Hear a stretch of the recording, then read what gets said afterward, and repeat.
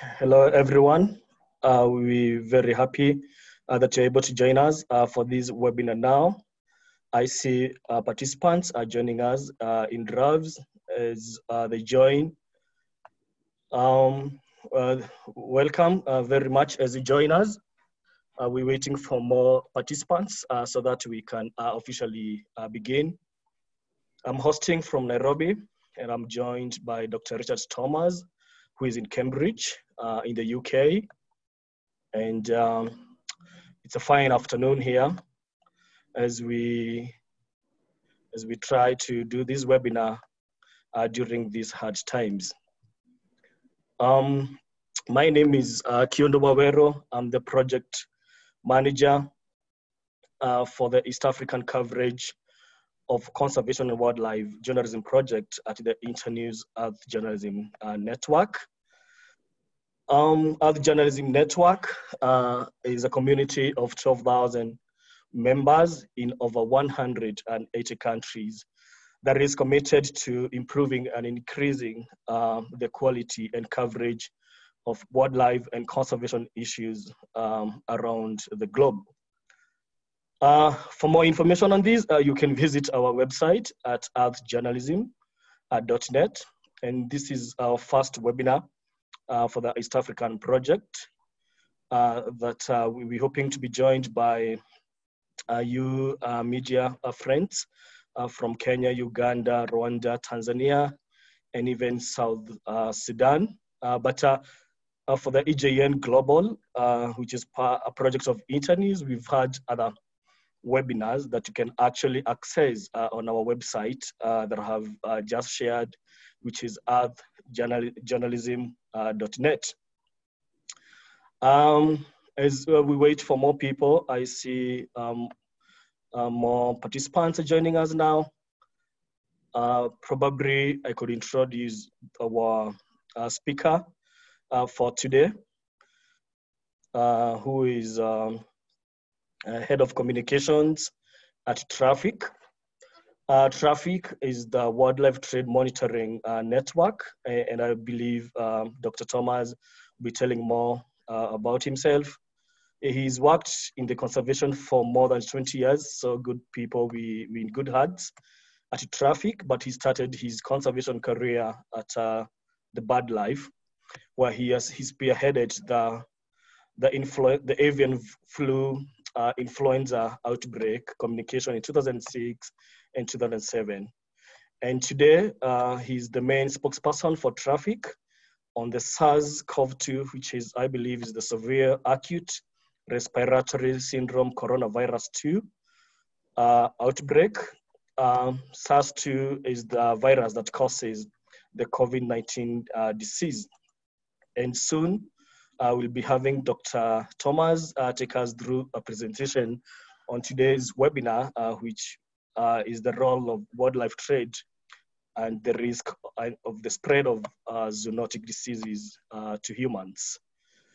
So we'll have a few house rules that we're hoping to look at as you join in. You're on mute, so you're not able to ask questions on voice, but if you look at the bottom of your screen, you'll see a few icons or features. There is a Q&A feature. We do hope that you are able to type in there all your questions. Please don't use the chat feature. Again, use the Q&A for the questions that you have, and kindly try to keep them short and concise and as relevant to the topic of discussion today as possible. So I think at this moment, before I welcome Dr. Thomas, I would like to welcome you again during these hard and unique times. And we hope that you are well and safe. Thank you very much for joining us. And I would like to welcome Dr. Thomas now to introduce himself. And as we share the ground rules one more time, and then we'll go ahead to his presentation.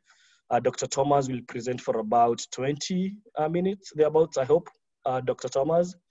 And then after that, we'll open up to Q&A, and my colleagues will help me to select the questions, and we'll hope to answer as many of them as we can. And kindly also note that we are recording this webinar, and it will be available immediately after this conversation on our website at earthjournalism.net. Thank you so much, Dr. Thomas, and for taking time during these difficult times to join us. And we're very much looking forward to your presentation. The floor is yours for now. Thank you very much, Kayendu, for your very kind introduction. I hope everybody can hear me and see me. As Kayendu mentioned, I'm going to give a short presentation, and then after that there'll be plenty of time for some questions, and I hope to answer as many of those as I can do. So let's start straight away with the presentation then. I'm just going to share my screen.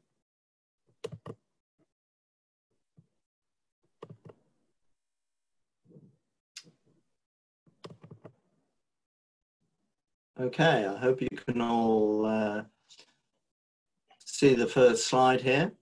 As I mentioned, my name is Dr. Richard Thomas. I'm Head of Communications at Traffic, and today I'm going to talk to you about COVID-19 and its relationship with wildlife trade.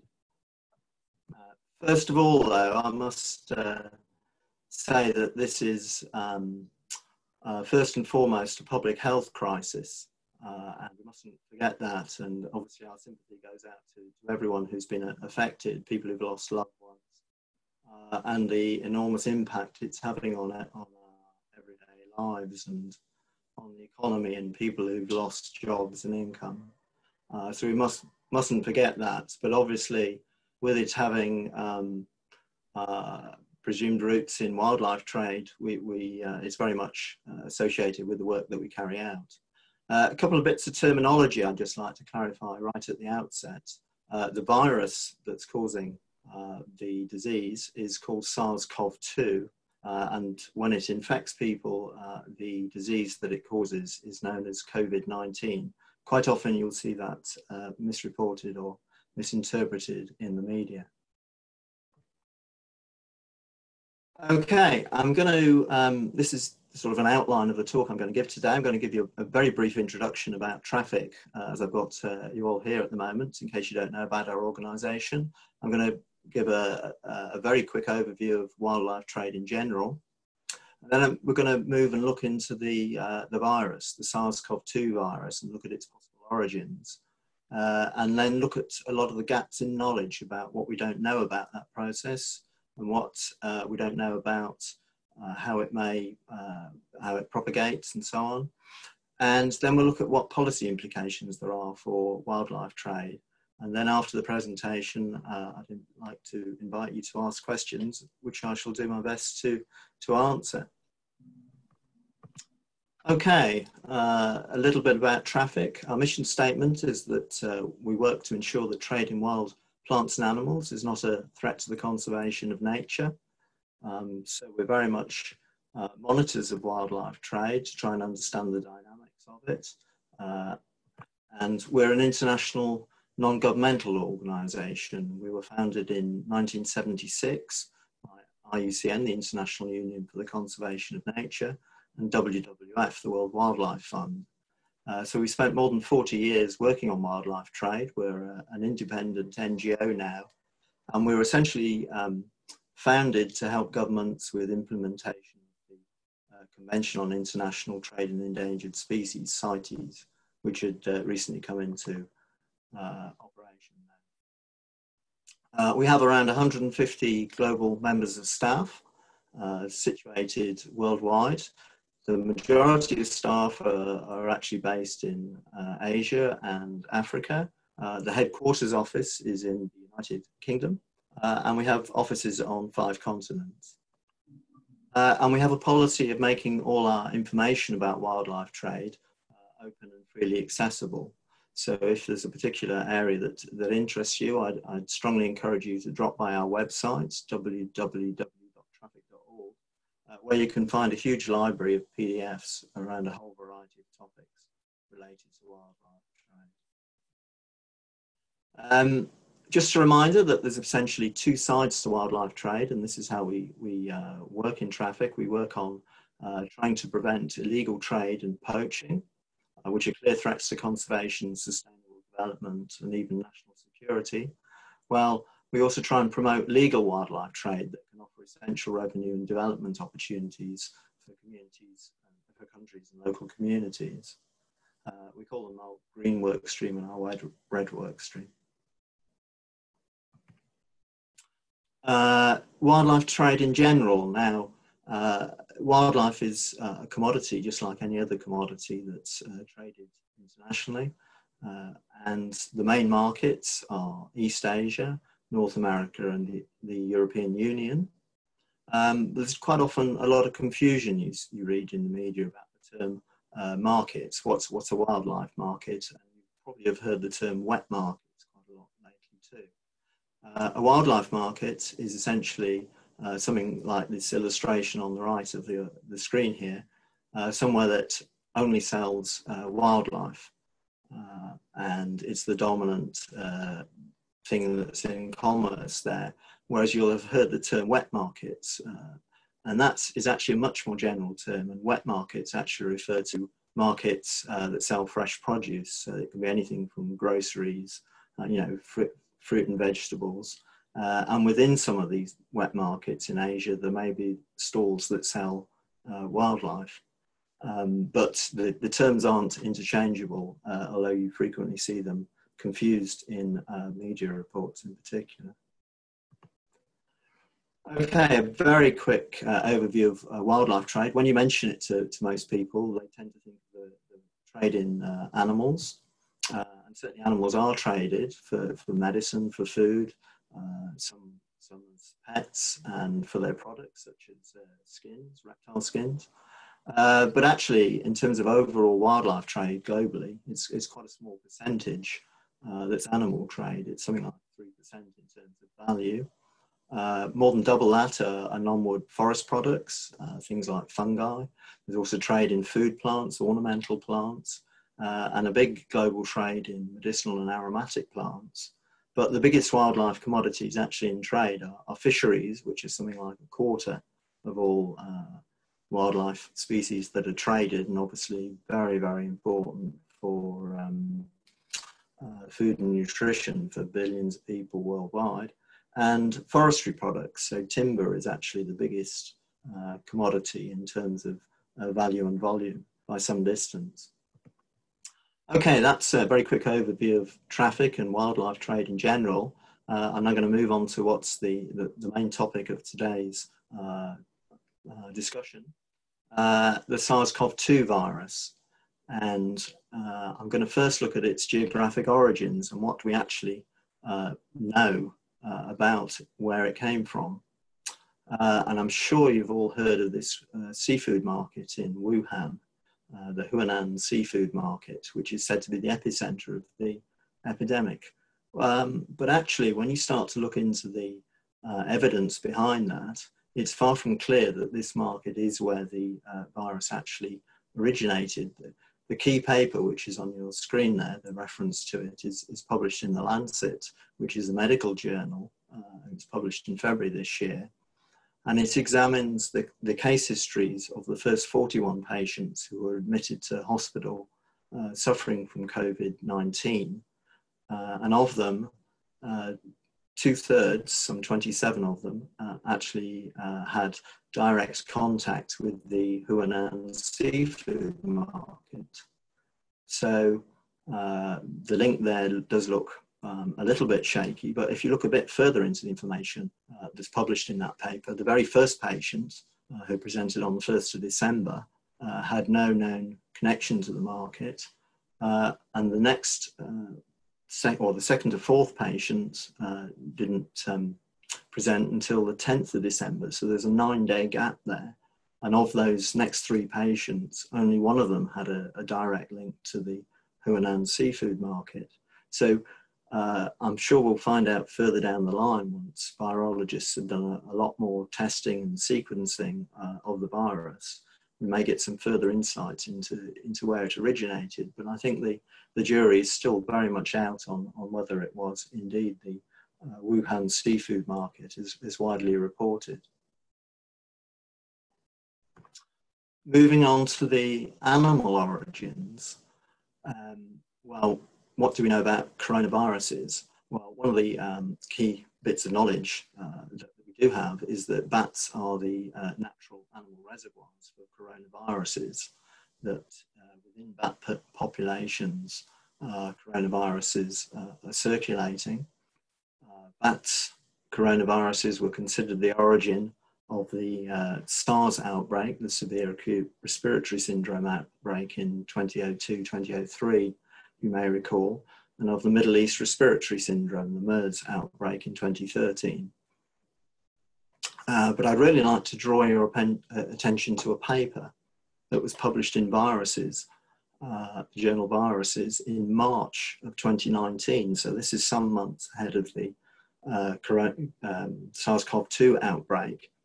And in it, the authors state that it is highly likely that future SARS or MERS-like coronavirus outbreaks will originate from bats, and there is an increased probability that this will occur in China.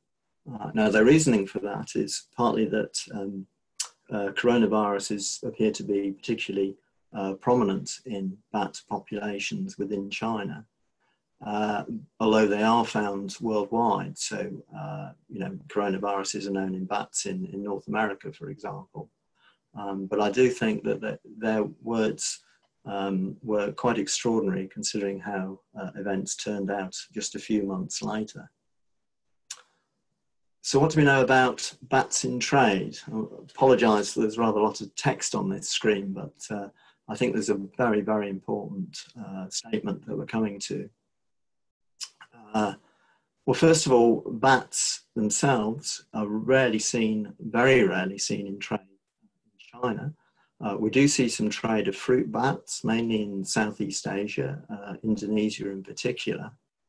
But bats themselves don't appear in markets, or we've very little evidence of that. However, there is a folk medicinal use for bats in China, and there's a paper that was published in February this year that appears in Letters in Applied Microbiology, looking at the potential risks from coronaviruses in traditional Chinese medicine. And I'm going to read out the statement at the bottom because I had to read it 2 or 3 times before I quite believe what I'd just read. But it states, the authors state, that the use of bats in TCM is of great concern, and the use of the greater horseshoe bat is of particular interest. The feces of this bat, Yaming Sha in Chinese, marketed as vespertilionosis, is used to cure eye conditions, while body parts are dried and added to wine or ground into a powder for oral intake as a means to detoxify the body. Both practices could be highly risky in case an animal was infected with a coronavirus, particularly the first use, as the virus can be present in feces and can enter a host via the eye. So I think that's a very clear warning from the authors of this paper about the potential dangers of using bat feces in a medicinal manner. Now, I mentioned earlier the SARS outbreak and the MERS outbreak.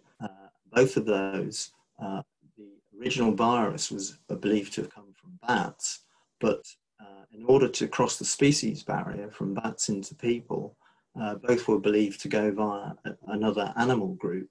In the case of SARS, it was believed the coronavirus transferred from bats to civets and then from there made the jump to people. In the case of MERS, it was thought that the coronavirus jumped from bats to camels to people. And you may have seen, there's been a great deal of speculation as to whether pangolins are the missing link in how coronavirus, the SARS-CoV-2 virus, obtained the ability to infect people, whether it went from bats to pangolins to people. And there was a paper published just a few months ahead of the COVID-19 epidemic in October 2019, again in the journal Viruses, that found evidence of coronaviruses infections in Malayan pangolins. And subsequently, in February of this year, the South China Agricultural University made a claim of a greater than 90% genetic overlap with human SARS-CoV-2 in pangolin populations. Now, their original claims haven't stood up to full scientific scrutiny. Nevertheless, there is quite a high degree of overlap between the coronaviruses found in pangolins and that the SARS-CoV-2 found in people. So the link with pangolins certainly remains possible, but it's far from proven at this stage. What do we know about trade in pangolins? Well, international trade has been heavily restricted for many years, but in 2017 it was fully banned under CITES. Now, traffic has been studying the trade in pangolins, and we found something like an average of 20 tons of pangolins and their parts are trafficked internationally every year. And it's somewhere around 900,000 animals have been traded over a 20-year period from 2000 onwards. Most are trafficked as scales, which are used for medicinal use. There's relatively few seizures that take place involving live pangolins, and that's partly because the live animals are notoriously difficult to keep alive in captivity. And we've found no evidence of live pangolins being trafficked from Africa to Asia, for example. All the cases involving live pangolins we've seen have been within Asia. Some have been destined for China, some have been destined for Vietnam, which is another big consumer. And we hold information on 603 seizures involving live pangolins between the period of 2004 and 2020, approximately 15,000 live animals. So, what are the impacts of the outbreak and its presumed or potential link to wildlife trade? We've already seen the China government at the end of January implemented a temporary ban on all trade in wild animals. There's currently discussion about whether this will be made permanent or not. There's legislation that's currently in progress and will be finalised and implemented further down the line, but it's possible that ban may be made permanent. Vietnam has also introduced a temporary ban on wild animal trade. I think these temporary bans are probably a pretty prudent measure at this stage until we know more about the virus and its origins. It's probably a good idea just to put a temporary halt on the trade until we can work out what measures or what action should be taken. Another immediate impact has been, we've seen increased reports of poaching. The image on the right here is taken from a WCS report who noted that some very rare birds called giant ibises had been deliberately poisoned in northern Cambodia.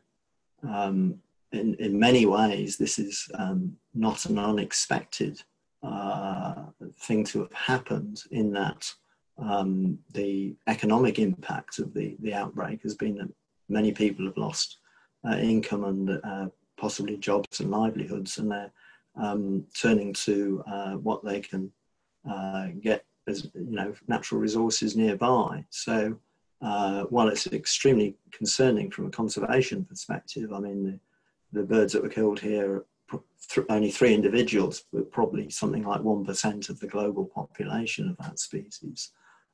It's in many ways a not unexpected impact of the COVID-19 pandemic. Another impact we've seen are fear attacks that people have, well, I've seen one report from Peru, for example, where local people have attacked a bat colony out of fear that bats would be carrying coronaviruses. Of course, that's not a rational response. I mean, and bats are incredibly important to people. You know, they're vital as pollinators and for seed dispersal. There's an awful lot we can learn about bats. They have a remarkable biology, not least that they can host these coronaviruses but not get sick from them. They're also very good at repairing their DNA. So there's an awful lot we can learn from bats, and we should learn to live with them and not try and fight against them. We've also seen reports from Gabon of a plummeting demand for pangolins in the markets there, that the buyers for pangolin meat have disappeared. How widespread or how long term that's going to be remains to be seen. There's another area that we're keeping a close eye on, which is how the demand for certain medicinal plants that are used in treatments for COVID-19 might be affected. This was something that happened post-SARS, that particular medicinal plants, many of which are wild harvested, were suddenly in very high demand. And their populations, they were basically over harvested, and their populations suffered. You can find a lot more detail about that on our website. There's a paper there. We've also seen very widespread calls, particularly from the NGO community, for bans, simple bans on all wildlife trade. We don't believe that's a realistic long-term solution of traffic. I mean, there's far too many people worldwide rely on wild-sourced animals for a key form of sustenance. And it's just not realistic just to stop all trade like that. And the other big issue is that bans will just tend to push trade underground, so that it would become black markets, and therefore it becomes a lot more difficult to monitor and regulate. And actually, the traffic, we believe that disease mitigation measures are needed, so that we need to identify the high-risk species, the high-risk situations in which these lethal diseases can be generated and cross the species barrier. And we're actually got an open invite to experts from a range of disciplines outside of traffic's expertise. So expertise in particularly human medicine and animal health, you know, getting their insights, virologists, epidemiologists, and so on, and trying to formulate some clear guidelines as to which, you know, which species should not be kept together or in particular numbers, or there might be a whole range of recommendations that come out of that. And then we would encourage governments worldwide to implement these measures that were drawn up by relevant experts. It may need some legislative changes. So if that was the case, we'd certainly encourage governments to make the necessary changes. But ultimately, what drives trade in particular animals or plants or whatever is the demand for those commodities. So there may be some element of consumer behaviour change interventions that are needed, so-called demand reduction. Again, this is an area where we have some expertise and fairly long-term studies going on. And finally, what about traceability in supply chains, so that you occasionally hear of a particular commodity that's being sold in supermarkets is being contaminated. Is it realistic in the longer term to introduce traceability measures for any commodity that's being sold in markets, so that you will know which batch has been contaminated, so that they can be taken off the shelves? So I think traceability is quite an important issue as well. That's all I wanted to say during this presentation, but if you would like any further information on any aspects what I've just spoken about, I'd strongly encourage you to visit our website, traffic.org. There you'll find the briefing document. There's a screenshot of the front cover on the screen there. You can download that, and that gives our perspective on COVID-19 and zoonotic disease risks. You'll also find items on the coronavirus pandemic and wildlife trade, what our perspective on it is. And as I mentioned earlier, we have the study on the role of wild plants in health treatments and the species that may well be impacted from the virus.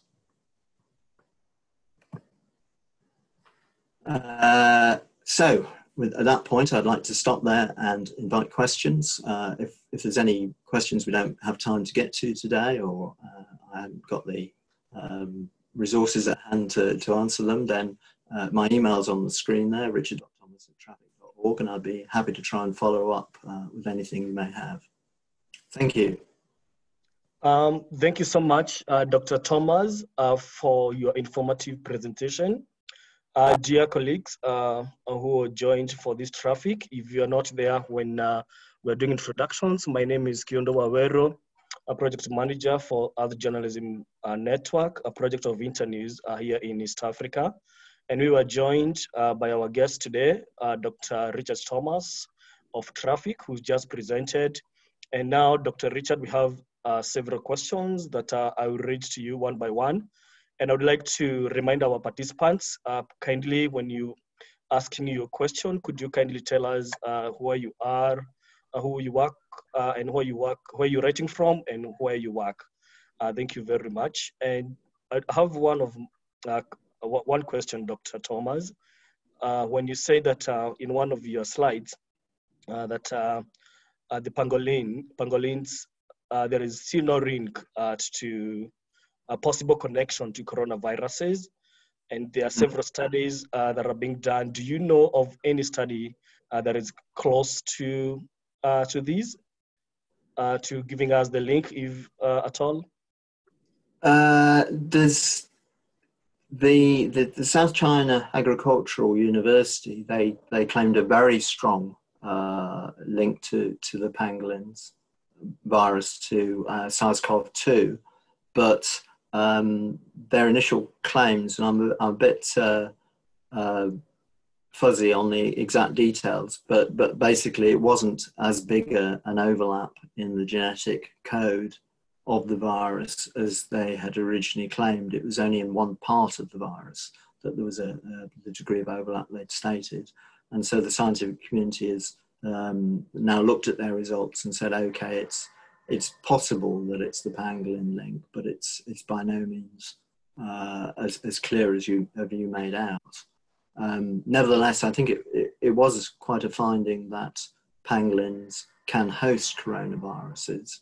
That was a pretty new finding, and it was made just before the outbreak of COVID-19.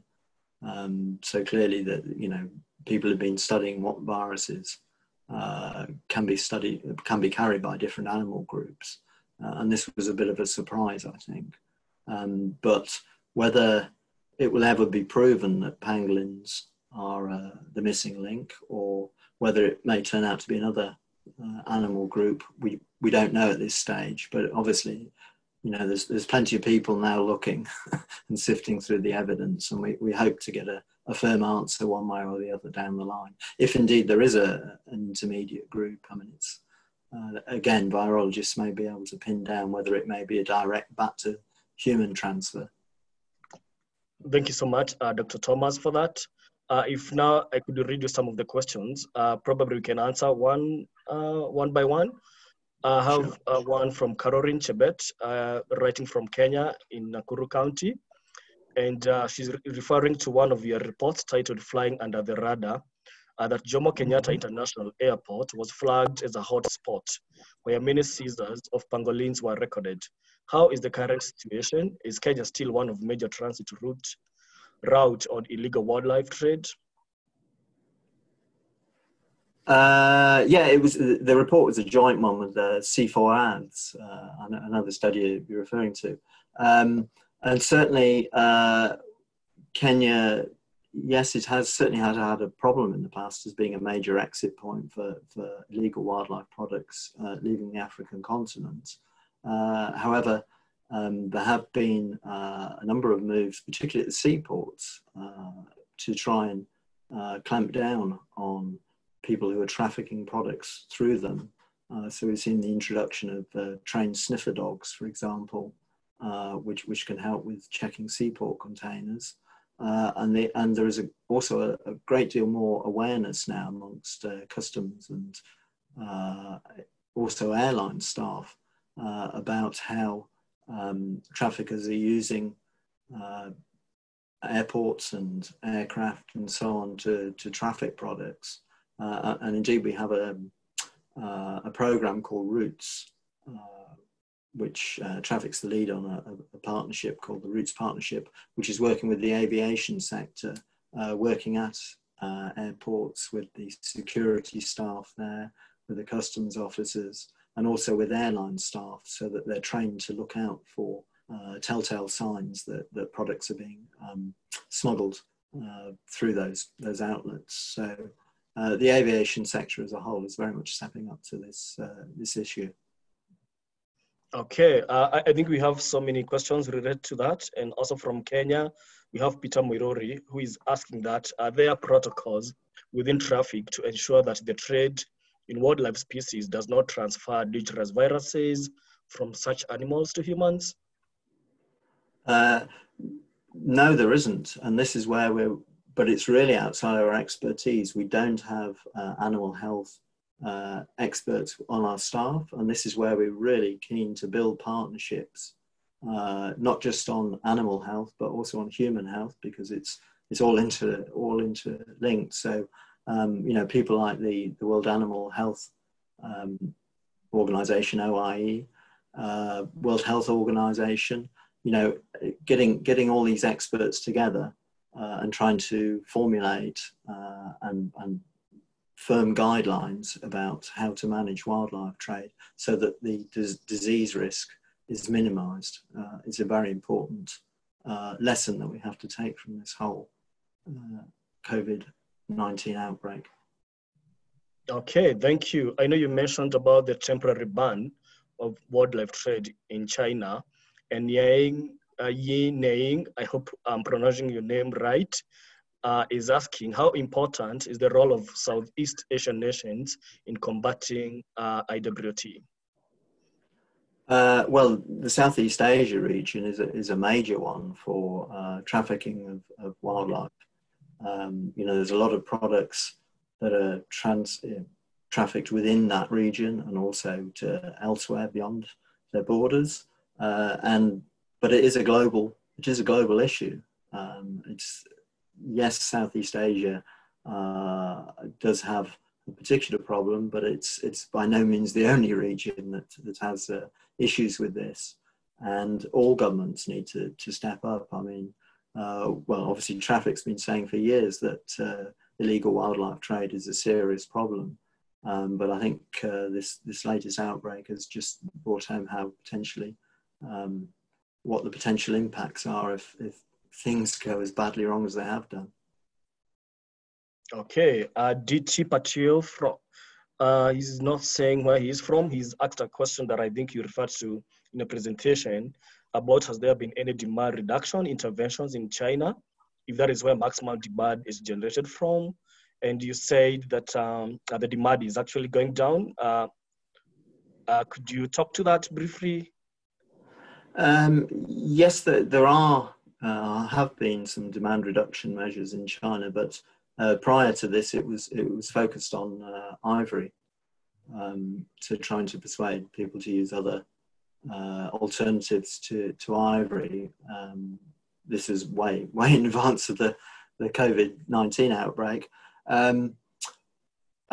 So from that perspective, yes, what we don't know is what the long-term impact of the outbreak will be on demand for things like pangolins. I mean, one of the issues that we're coming up against is that, of course, all our staff are homebound at the moment, so we're very much relying on what we can glean from the internet to try and understand what the impacts are being on the ground, because we can't get out and survey markets and so on. But the indications are that there's been a short-term drop in pangolin demand. Whether that will be sustained remains to be seen. I suspect, given the severity of this, that it may well be a long-term impact, but we shall see. Yeah, we do hope so. And there is actually another question connected to that, which is interesting, from Clifford Akumu, who is a freelance environment journalist from Kenya. He's saying fear attacks on wildlife believed to have transferred the virus to humans is likely to decimate their numbers. What can be done? Well, I think it's got to be education. I mean, as I mentioned in the presentation, we need bats. Bats are vital for the environment, and that it's not bats that have been spreading this virus. It's possibly they were the origin, but you can't put the blame on them. We can learn a lot from their biology about how their bodies can cope with it. So they should be our allies, and plus we need them for a healthy environment. So I can understand the fear response as being a gut reaction, but it's not an appropriate response. So that's a question of trying to make sure that when you're writing stories, it's trying not to evoke that response in people, for people to understand that bats are our friends. We need to live with them. I think that's a very good, important point, how we write our stories to make sure we don't we don't take the conversation further and report, as you said, that bats are our friends. Unfortunately, the questions are jumping, and yes, I've seen the one that I was looking for. And as I said earlier, we've had these webinars with AGN Global, several of them that we can actually find on our website, that is earthjournalism.net. And this question, Dr. Thomas, keep recurring in all of these webinars. And this one is asking, this is Micah Roxas, he's not saying where he's from, but why do people still believe COVID was made in a lab? I'm not an expert virologist, but there is a paper that's been published that, according to virologists, proves that it's not a laboratory made virus. It's not a man-made one. Now, I don't understand the science of it. It's outside of my area of expertise, but I'm confident that if a peer-reviewed scientific paper is saying that no, it cannot be from a lab, that it will just be the rumor mill working, claiming that it is. I trust in the scientists, but I accept that they have expertise in areas that I simply don't. So I'm confident that's not where it originated. Okay. Wow. I'm selecting questions and they keep going away. I have Christian Vincent. Again, doesn't say where he or she is from. And the question is, since bats are carriers of coronavirus, but are not getting sick from it, can we further study the resistance of bats on how to find a possible cure or vaccine for the disease? I know you just said you're not a virologist, but what do you think about this? Well, absolutely. I think there's a lot we can learn from the biology of bats. Again, I've read that apparently they very rarely get cancer, for example, because their biochemistry is such that they can repair their DNA very, very efficiently and very rapidly. And so they have an incredible tolerance to viruses.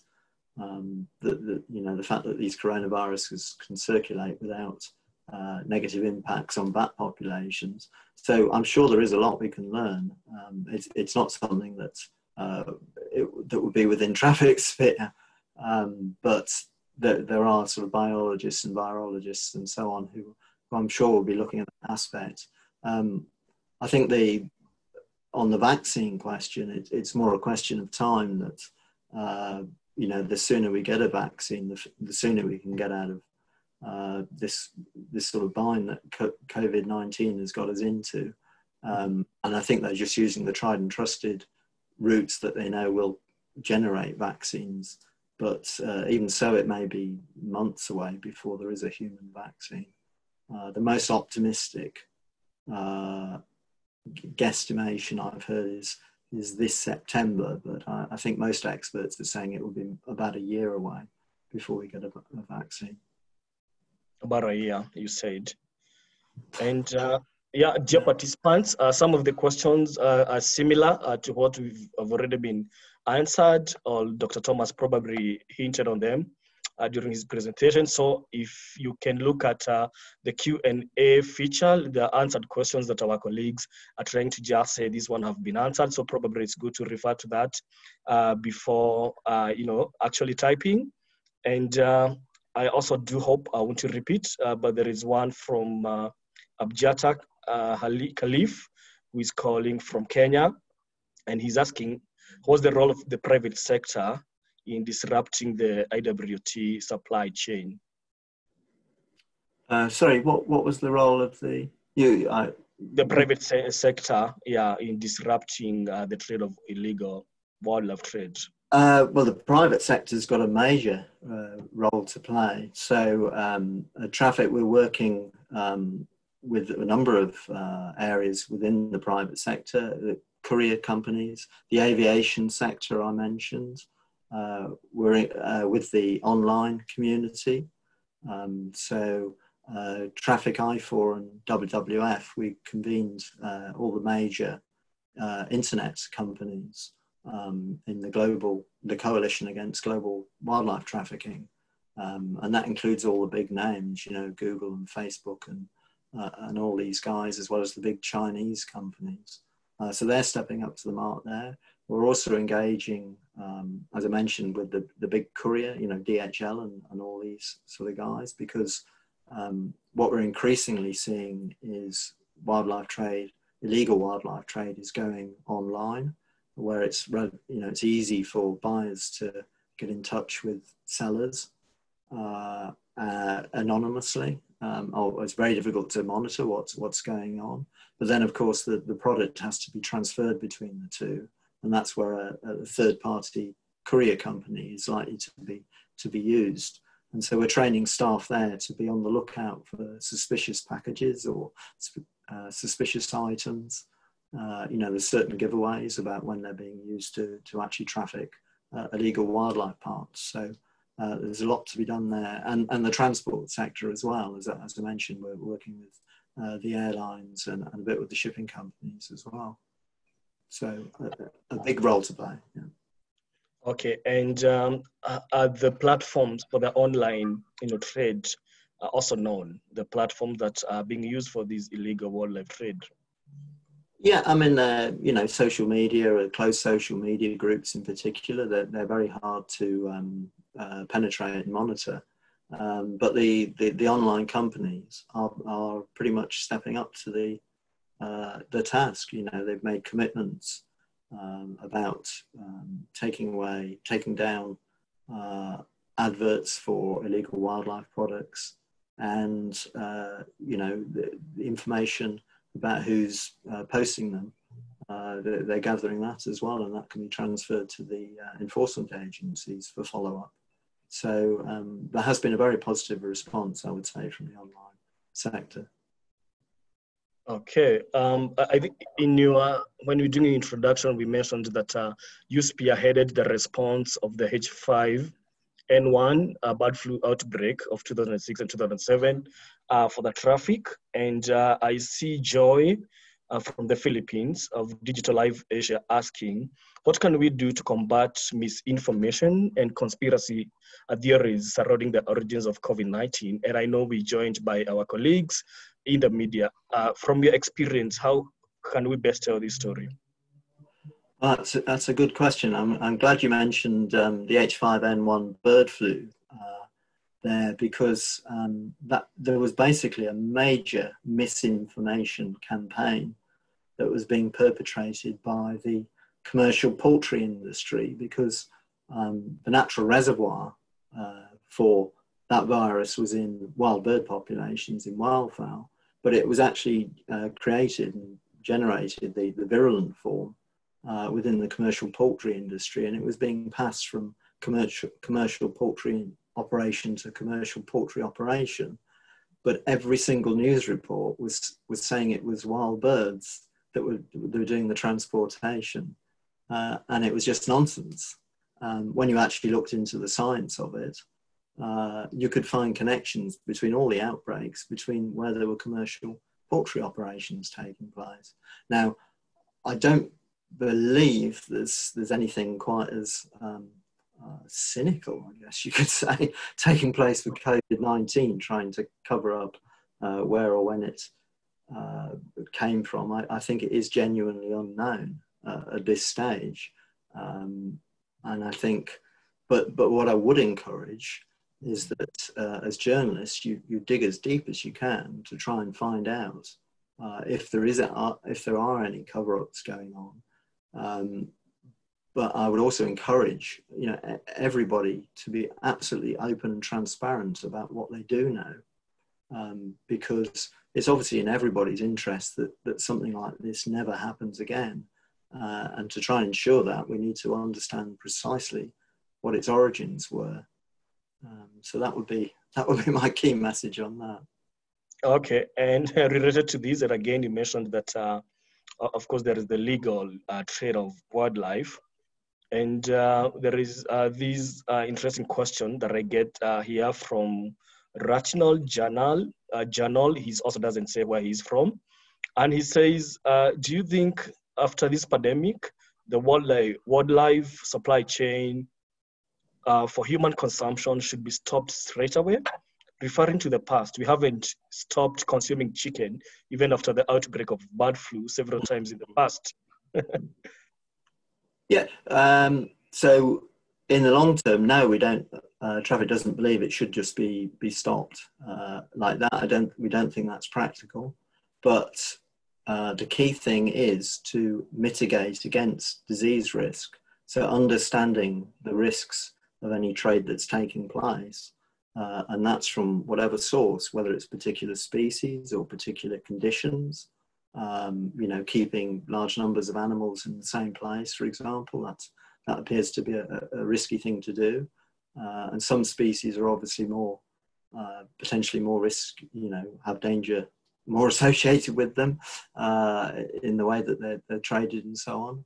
And there needs to be a sort of long-term formulation about it that if you just simply ban it, it will go underground, and your chance to really regulate it and monitor it is gone.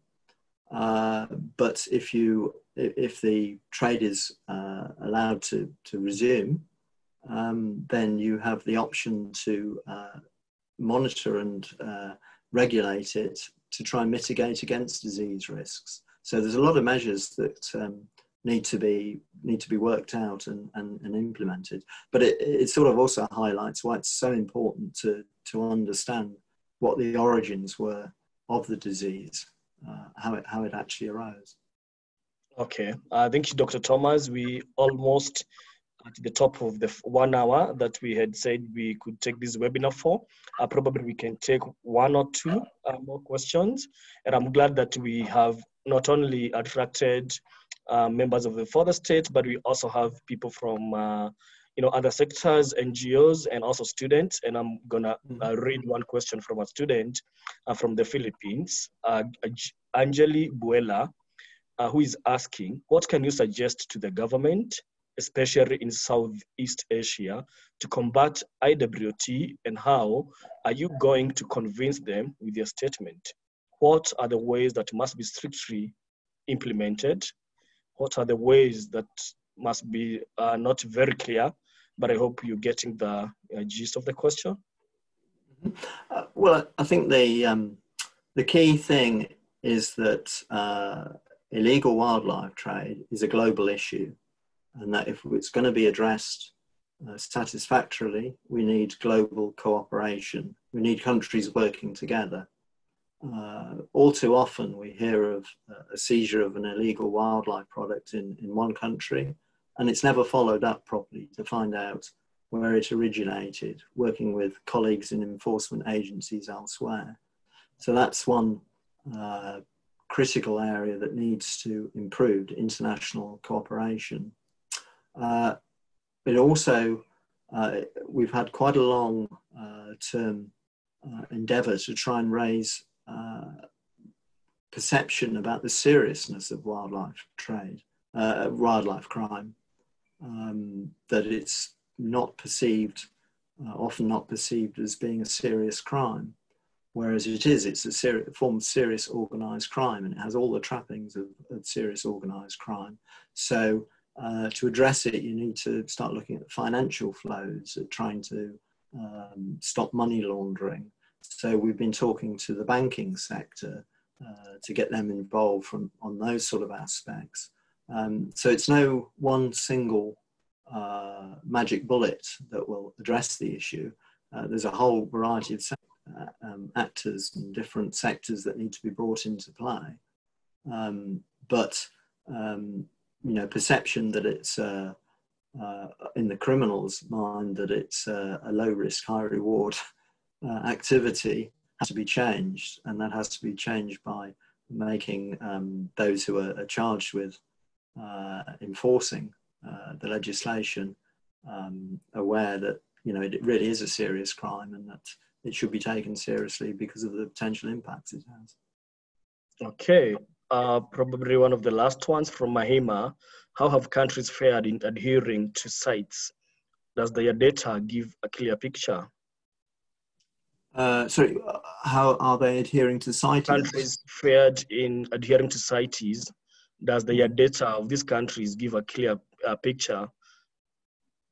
Well, CITES trade data, it's only for species that are listed within the convention, so it only applies to those. So there's a lot of data on other species that are traded that aren't captured.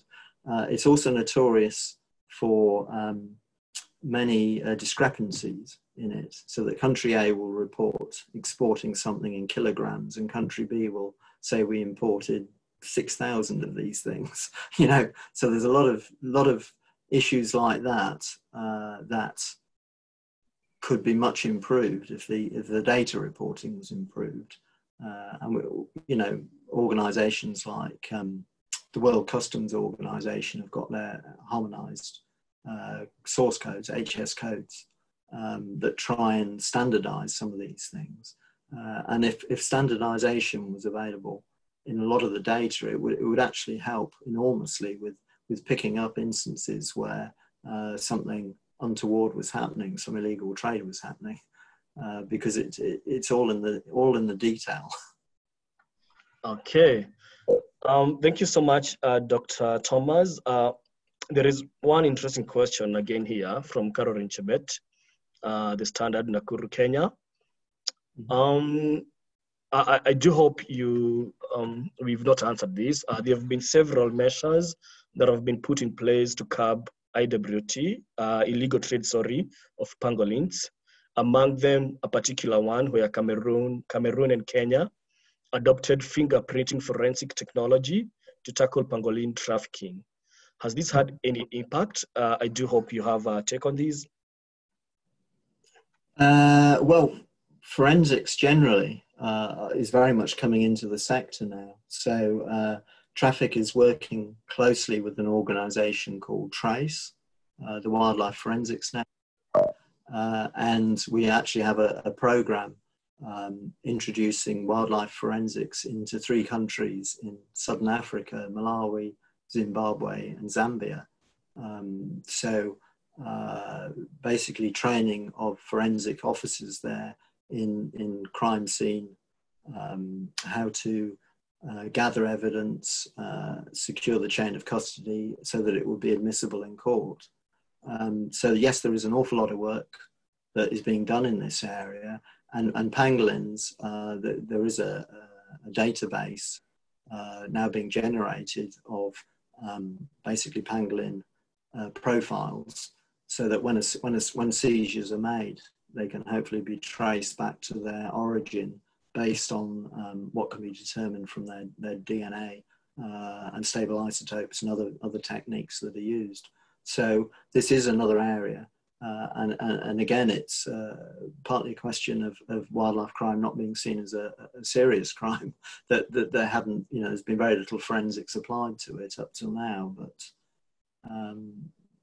it is a growing area, and one that I'm positive will, produce results down the line. Do you think it's changing now? Do you think this is gonna change? Because I think you've said that 3 to 4 of new diseases, viruses from that are zoonotic. Do you have cause for worry? Do you predict that it might get worse than COVID-19 in the future? Wow, I think that's the risk. I mean, I think the SARS outbreak, for me, was really the wake-up call that we need to take the disease risk associated with trade in animals more seriously. And we failed to heed that. Globally, we failed to heed that, and now we're experiencing the COVID-19 outbreak. This has been so widespread and damaging, killing thousands of people and shattering the world's economy, that you would anticipate that the lessons that we're gathering from it will be learnt and taken on board. But yes, there is potentially a risk. I mean, COVID-19 does have a relatively low death rate, but the next virus mightn't. Well, Dr. Thomas, thank you very much. I think that's a good note to bring this webinar to an end. And dear colleagues, all the participants, thank you so very much for your time. Our time is up, and you have many more questions that we've answered. We tried to, Dr. Richard says he's open. We tried to answer these questions on email, possibly. And as we said in the beginning, we have recorded this webinar, and it will be up on our website very soon. That is earthjournalism.net. And if you're not a member already, you can sign up, which is free, to be getting more of these reporter resources that Earth Journalism Network gathers. Thank you again, Dr. Thomas, for having us, and we'll be talking to you. I hope you'll be open to questions from our colleagues in these times that they're very curious to tell this story. So yes. Yeah, please do email me if there's anything you'd like to question me about, and I'll do my best to respond. The email again is richard.thomas@traffic.org. Yeah. Okay, thank you so much. I will forward you all the questions and see if you're able to answer all of them. So everyone, do have a good time wherever you are, and stay safe, stay home. Goodbye. Thank you. Goodbye. Thank you. Goodbye.